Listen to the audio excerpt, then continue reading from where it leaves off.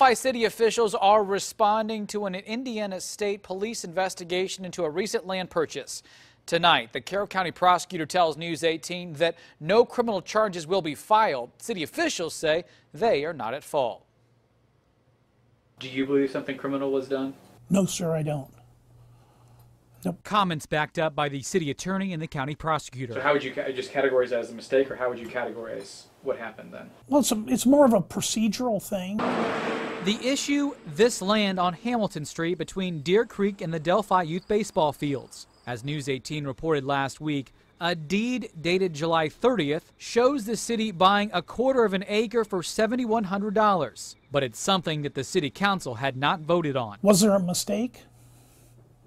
Yeah, we're not denying that that somebody made a mistake. Mayor Randy Strasser says that somebody was Stephen Kleinman of Specialized Land Services, a subcontractor for the engineering firm retained by Delphi to oversee the project. Strasser says the city's plans to buy the property date back to 2009, when it obtained a $445,000 grant from the Indiana Department of Transportation. He compares what happened to someone getting a deed to a house or vehicle before payment has been made. He says buying the property is the last step to building the Interurban Trail project, a trail connecting the 1/3 of a mile between Hamilton Street and Washington Street. But the benefits are more than just a trail down through there.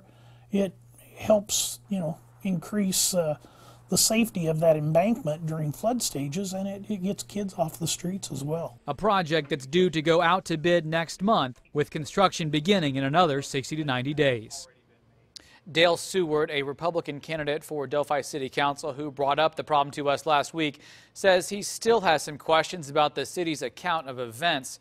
City Attorney Brock Dawson tells News 18 he has a concern that the deed was prepared in his name, but without his knowledge. But in the end, these issues or mistakes do not affect the ability for the City Council to vote to buy the land at their meeting next month if they choose.